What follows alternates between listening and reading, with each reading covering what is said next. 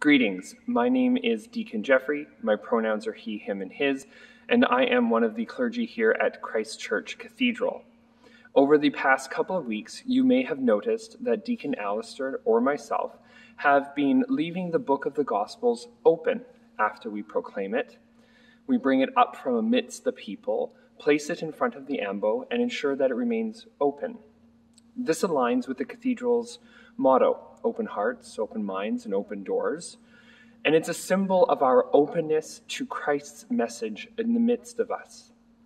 It also symbolizes the act of what the preacher is doing, opening our sacred texts and our sacred traditions to us, interpreting the word and interpreting what and how we do things as the church. So I invite you to reflect upon the openness of the gospel book and align that with our openness as a cathedral in this time and place.